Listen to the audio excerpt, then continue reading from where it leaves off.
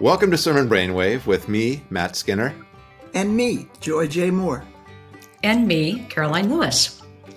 We have reached the end of Year C on November 20th, 2022. It is Reign of Christ Sunday, or Christ the King Sunday. And the texts are these: Jeremiah 23, 1 through 6. We, for the psalm, are going to talk about Luke 1, 68 through 79. Psalm 46 is also an option. Colossians 1, 11 through 20. And Luke 23, 33 through 43. So here we are. Wow, here we are, the end of Year C. Yeah. Hard to believe. And we do say this every year, but it's worth saying it again, that this concept of the reign of Christ, or Christ as King, there are many things we could say about that.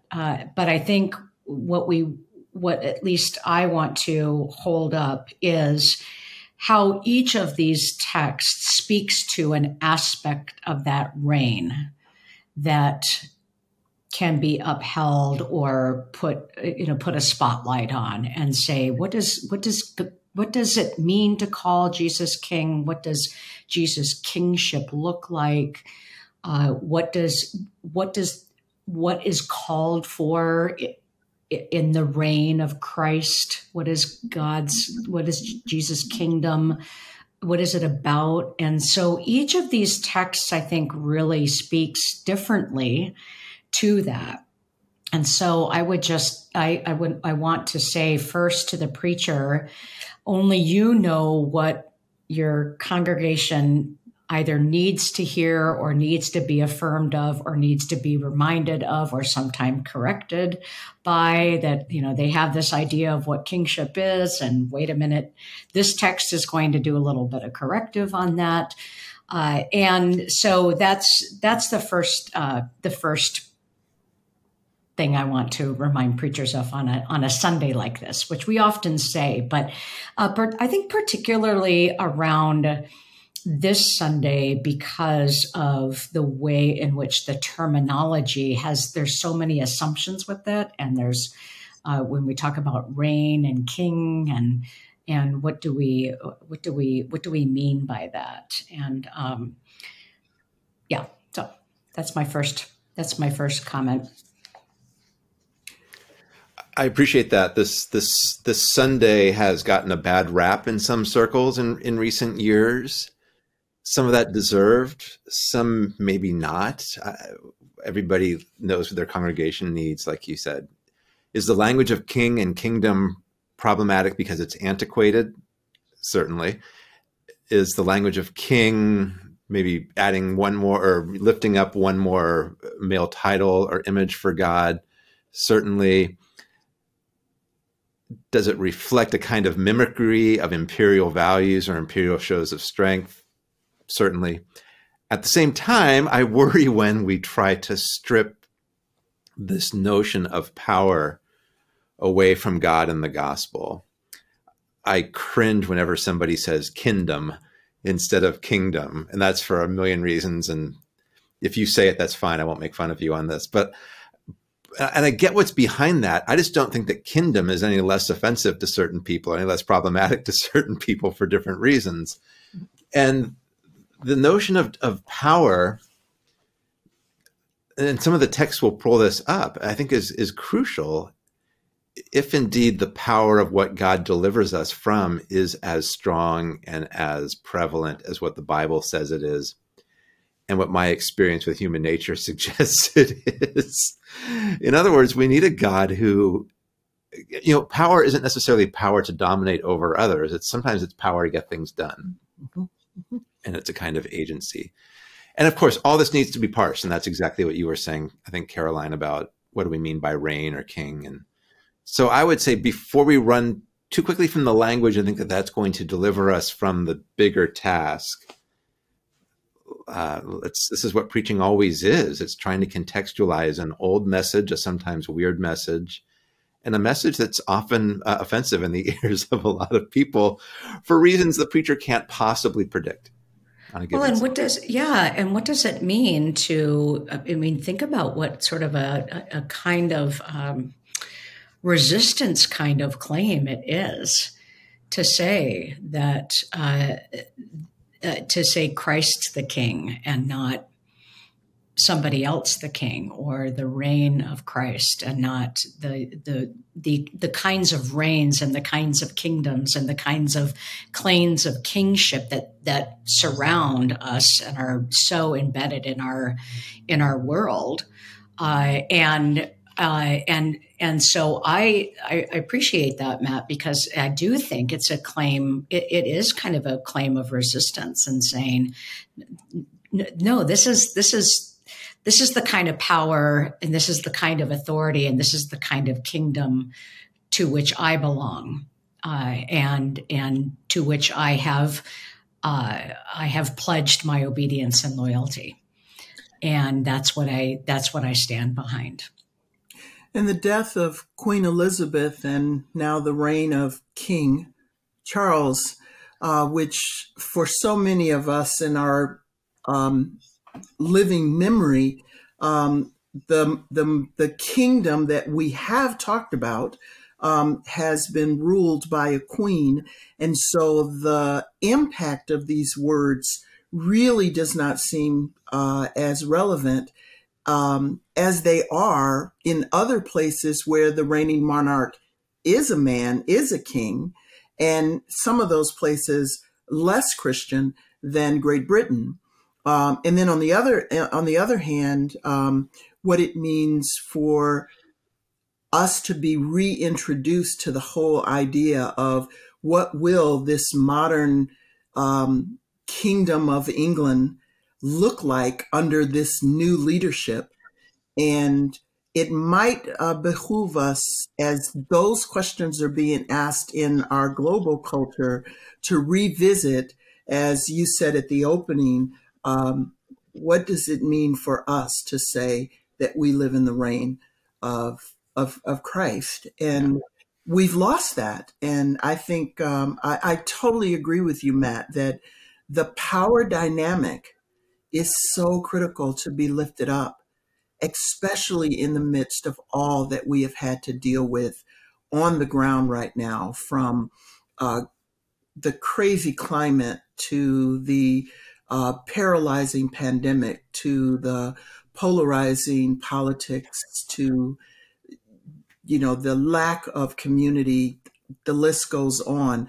Those are pretty powerful. Yeah. And I need an image that can take that on. Yeah. Well, and the dangerous too, one thing I would add to that is nationalism, which ironically enough, I believe that this became a feast day almost 100 years ago because the Pope at that time was trying to combat rampant nationalism in Europe after the end of World War I. Now, whether or not this was the right idea for doing that or whether or not it worked out the way that Pope wanted is certainly up for debate. I get that. And I recognize the power of this, but I am terrified by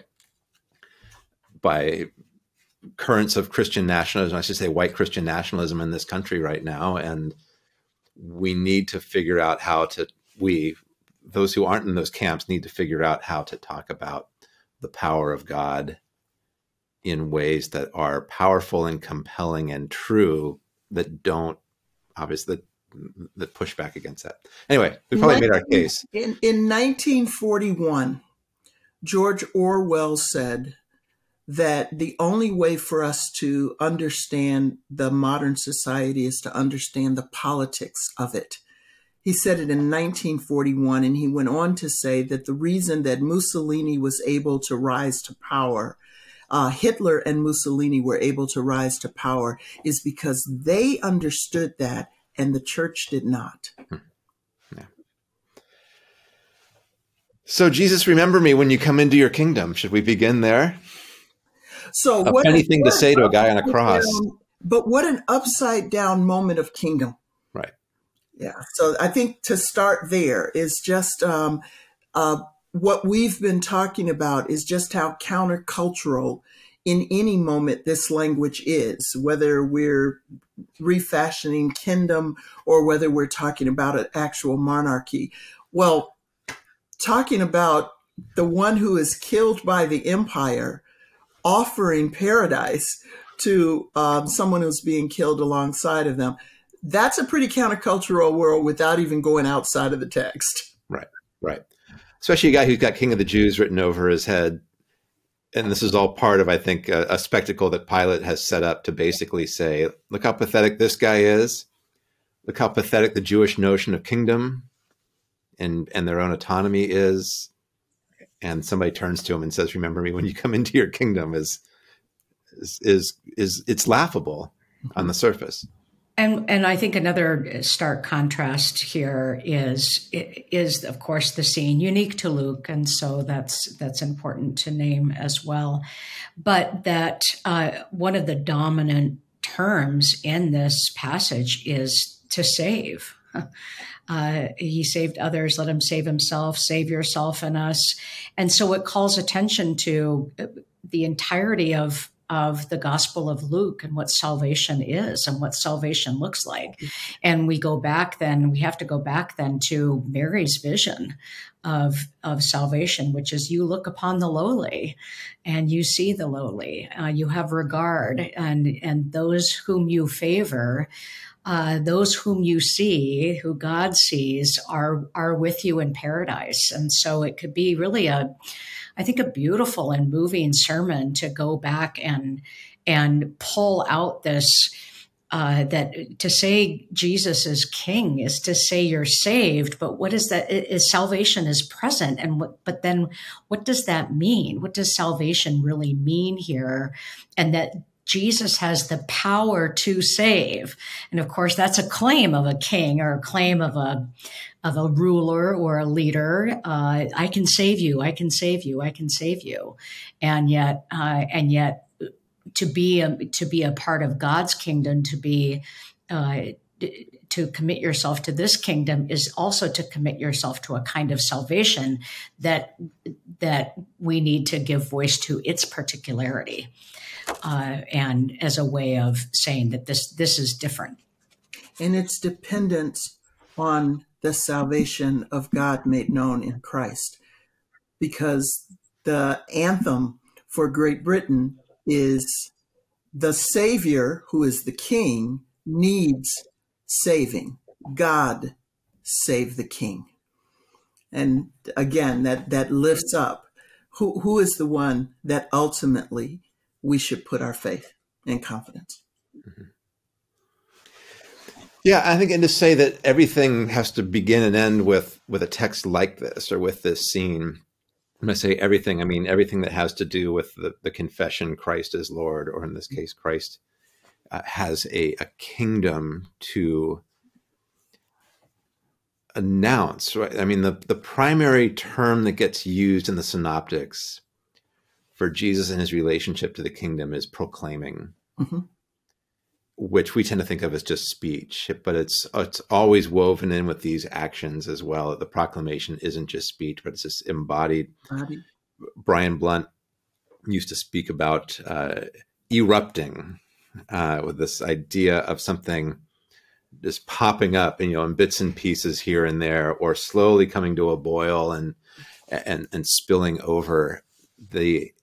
That kind of an image is really different from somebody whose kingship begins with coronation or something like that, for example. Exactly. Or that begins with respect, honor. I mean, this is the guy who tries to keep his identity secret through a lot of the synoptic plot and would rather proclaim what this reign, is going to look like. So I think that's part of it too, in terms of thinking, even narratively, how does this idea get developed? Mm-hmm. And then irony here is that he's put on full display, and it's the observers who are claiming his true identity. So that's just right. There's all kinds of stuff there. Jeremiah, this is a little more blatant. That's shepherds. Mm-hmm. But again, looking through the lens of how is it that each text speaks to what is what is called for in as a leader in God's kingdom, and so a preacher might hear this. for themselves. But this this longing for a just kingdom, and that inherent to Jesus' kingdom, God's kingdom, not is justice and righteousness, and that those are the qualities, or those are what identify this reign over other reigns. And so, if people are wondering, well, how do we determine, who is really reigning from God or speaking from God or representative of God? Well, is there justice and righteousness? And if there's not, then this has nothing to do with God's kingdom. Nothing to do with God's kingdom. And is it divisive and scattering? Then it has nothing to do with the kingdom of God. Yeah. So that's... Well, I love the language too in verse 4 about the absence of fear, no more being dismayed, nor shall any be missing, says the Lord. And so again, to think about, what is this rule? What is this reign? What does this oversight look like? So you can pull some really interesting characteristics out of this text and illustrate them, especially with reference to current events, with very little effort, I think. Yes. Yeah. Yes. There's a upside downness to this text as well, in terms of who would be named as the scatterers and who would be named as the good shepherd.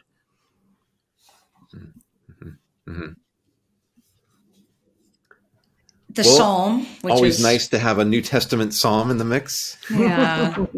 Well, and again, unique to Luke. And so we're drawing on our year of Luke. But again, through that lens, blessed be the Lord God of Israel, for he has looked favorably on his people and redeemed them. That's what marks the king that is Jesus, the king that is God, that is the one who looks favorably and redeems. And that's what God's kingdom is about. That's what Jesus' kingdom is about. And of course, goes on with beautiful language of the Benedictus. But yeah, again, that the way in which this gives voice to the particularities of the characteristics of what does it mean to see God's kingdom, to proclaim the kingdom of Christ. So it's not the authoritative voice over, but it's the incarnate presence of one who forgives, one who restores, one who brings about righteousness and a way of peace.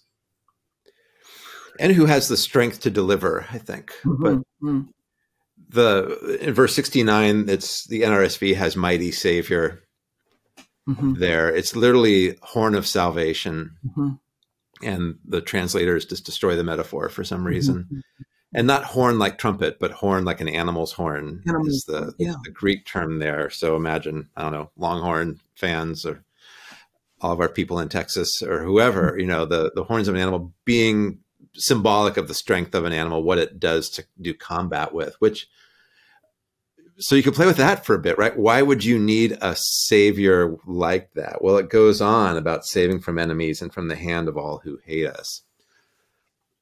Really dangerous language in the wrong hands. Yeah. And so how do we parse that? Or why does a savior need to show strength? Why does a deliverer need to have strength of some? I mean, it sounds like a stupid question, but I think it's worth toying around with. Because some people will say, well, you don't. That's just a dangerous image. There will be some people who will say, I was delivered out of something and I needed the strength of the law. I needed the strength of somebody. I needed literally somebody's bodily strength to pull me out of something. We'll have stories about that. Yeah. And that's how we share those could be really interesting. Not that this is the only metaphor we need. I don't think any of us are saying that, but to continue to talk about what does a powerful God do with that power? And toward what end? Mm-hmm. Mm-hmm. And what does strength? Myself, perhaps. But go ahead. I'm sorry. No, but what does strength? And actually, maybe that's a great lead into the Colossians text, because we get that at the very beginning. May you be made strong with all the strength that comes from His glorious power. And so, the way in which then perhaps this, as you were saying, Matt, the strength of and the power, it's dunamis, right? Dunamai. It's where we get dynamite. I used to be so excited to tell students that back in the day when I was teaching Greek, but maybe it's a helpful image, it's like, but that strength, which to what extent persons in power keep to themselves, right? That kind of strength and power that they hold, and yet what's identifying of God's power is empowering you. I mean, it's how does God's strength, how does Jesus' strength flow out into becoming your strength? And so it's a giving of power and a giving of that. A giving of that power rather than holding on to it, which is another sort of upside down sense of what God's kingdom is like. Mm-hmm. Mm-hmm. And another upside down is when you know that power or that strength is on your side, your response is to be able to endure joyfully, with patience, giving thanks to the one who is that power. It's very different than saying, I'm going to come out, like a raging bull because I know God is on my side. No, I know God is on my side, and so I can be patient. I can express joy. I can endure. I will give thanks. It's a topsy-turvy way of responding to such great power in the midst of such great evil. Yeah, I appreciate that a lot, especially around this text. It's such a rich text. There's so many things that cry out for explanation. You could dip into, and the commentary notes some of that as well, like where do you even begin? Really, everything from verse 15 forward is more definitional. Right? Mm-hmm. Who is Jesus? Mm-hmm. Image of the invisible God, before all things, head of the body. I would say that given the setting, this particular Sunday, that we spend more time in verses 13 and 14, which are the effects mm-hmm. of who He is. This isn't maybe a day to define or to insist that Jesus deserves these titles and not those titles. This is a day to describe the effects mm-hmm. of what this quote unquote reign looks like, and it's deliverance over and over again. And what's remarkable about those effects is expressed then in verse 16 and following with the mm-hmm. repeat of pantos, right? All. So that's the kind of strength and the kind of power we're talking about with the effects of God's of this kingdom of Jesus Christ, is that it's for all, and it extends into all, and it's all, and that repetition of all makes it just almost completely unimaginable.